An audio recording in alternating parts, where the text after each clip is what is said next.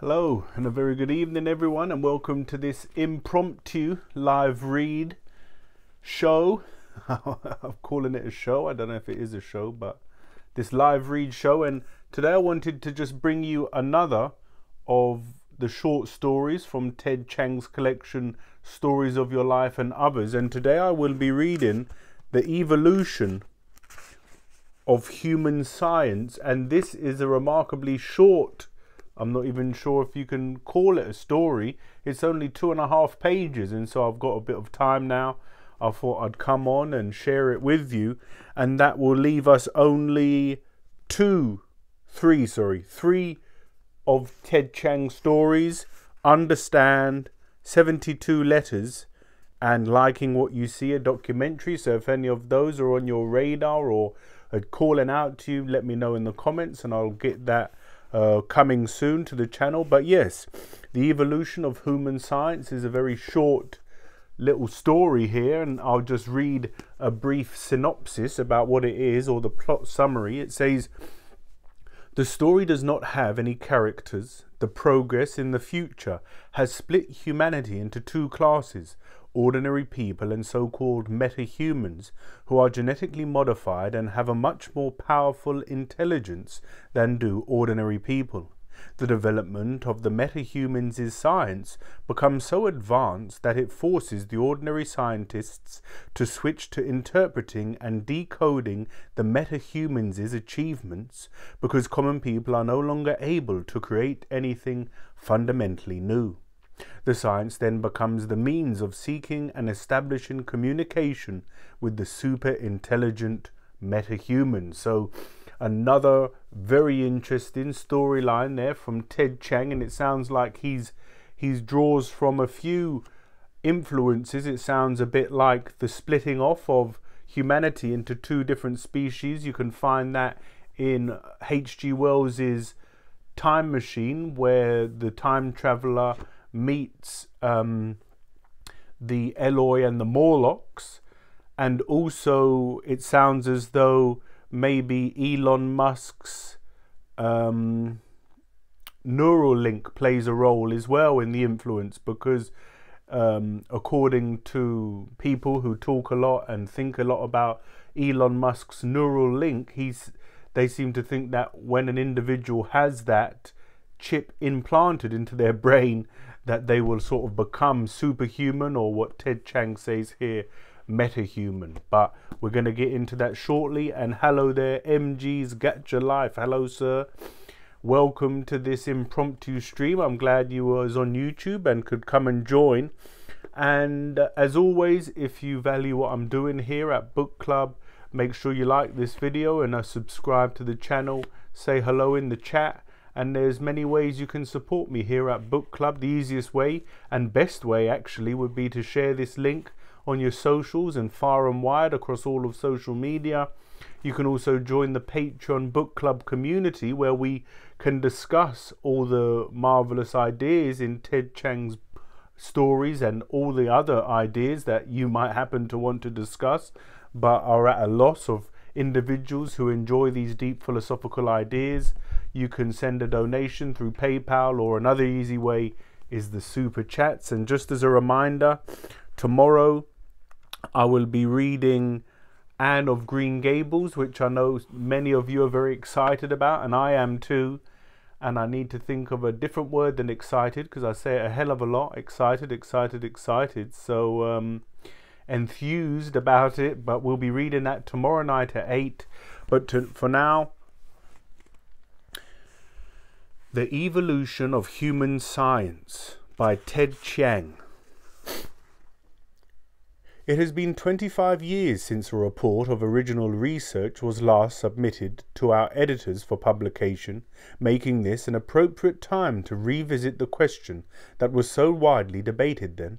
What is the role of human scientists in an age when the frontiers of scientific inquiry have moved beyond the comprehension of humans?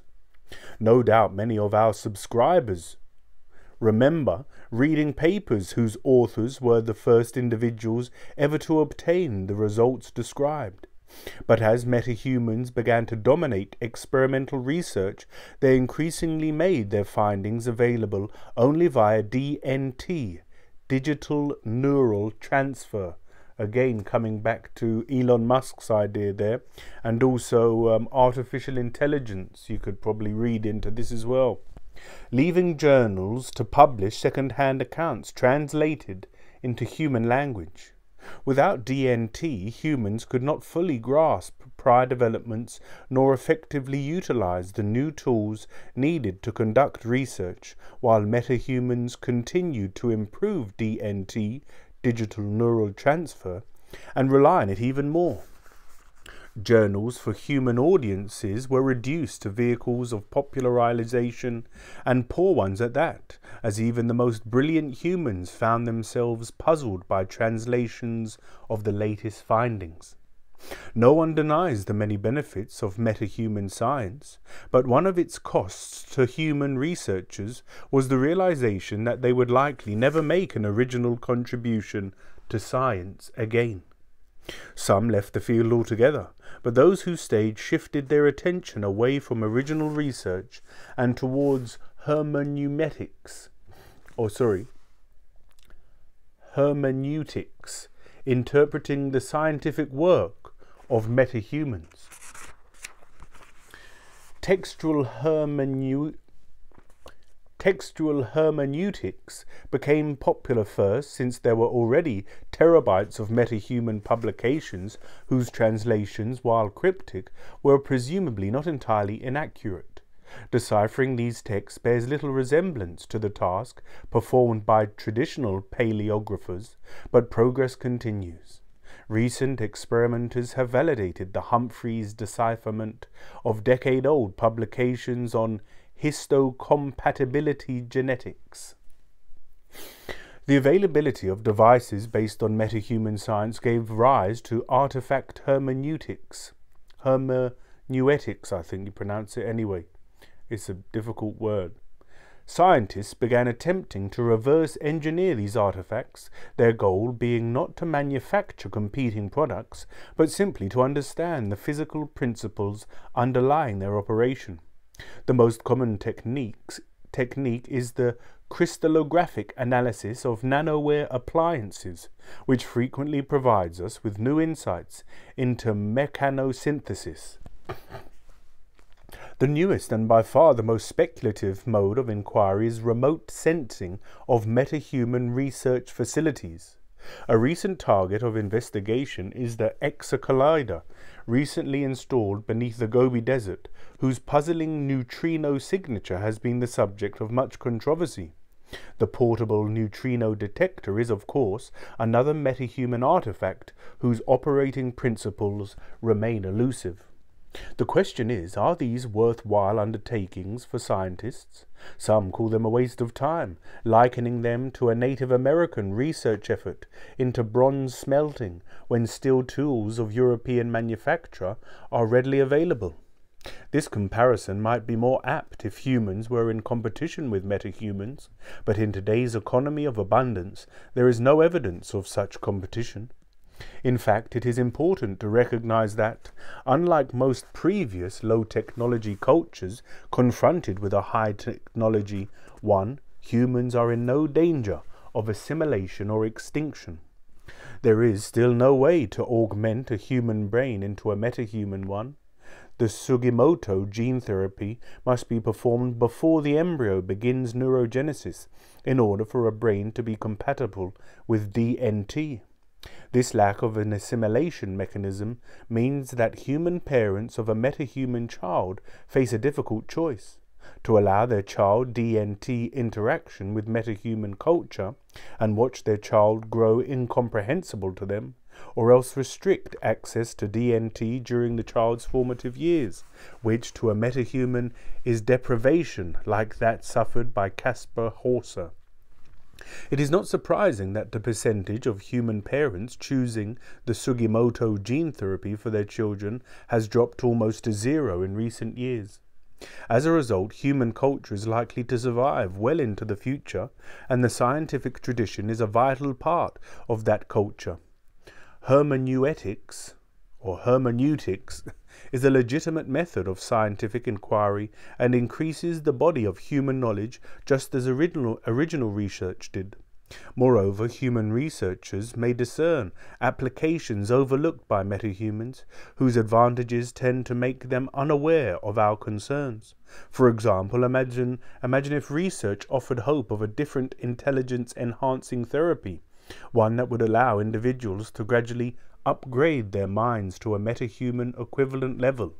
Such a therapy would offer a bridge across what has become the greatest cultural divide in our species' history, yet it might not even occur to metahumans to explore it. That possibility alone justifies the continuation of human research. We need not be intimidated by the accomplishments of metahuman science.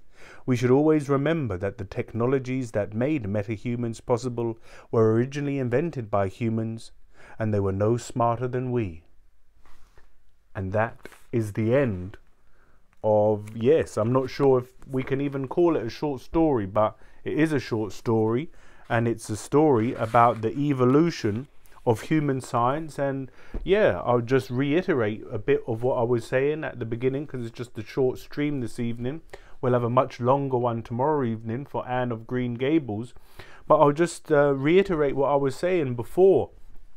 If you read The Time Machine by H.G. Wells, which you can find on the channel, you'll see how wonderfully he expresses the splitting, the divergence of humanity into two separate species, the Morlocks and the Eloi, or the elite and the working class, I suppose. That's how he portrays it, and he really portrays that very nicely. And then you've got Elon Musk's neural link, which he's developing. You've also got artificial intelligence, which I think there's an element of that in there, that these people, the programmers who program the YouTube algorithm, the Google, all the social media algorithms, are supposedly, they don't even understand the algorithm. They just program it and it sort of runs itself. No one would be able to explain to you all the nuts and bolts of what it actually does. And Sam Harris, also Elon Musk, and many others are terrified of artificial intelligence when it goes online, when it's let out the box, I think is the terminology. Once it goes out into the world and there's no way to put it back in the box. Yeah, many people are terrified about that, because once it's online, there's nothing one can do to stop it. If it decides there's an interesting thought experiment, I think it's called the paperclip problem or something along those lines. And again, I'm no expert on these things, but I just listen to a lot of podcasts and like to read a lot of books and articles, and so I educate myself in that way. But that's a very interesting thing to think about, right? What would you do if people with the neural link are way ahead? Would you, I mean, he calls them their metahumans. Would you want your child to be a metahuman so that they can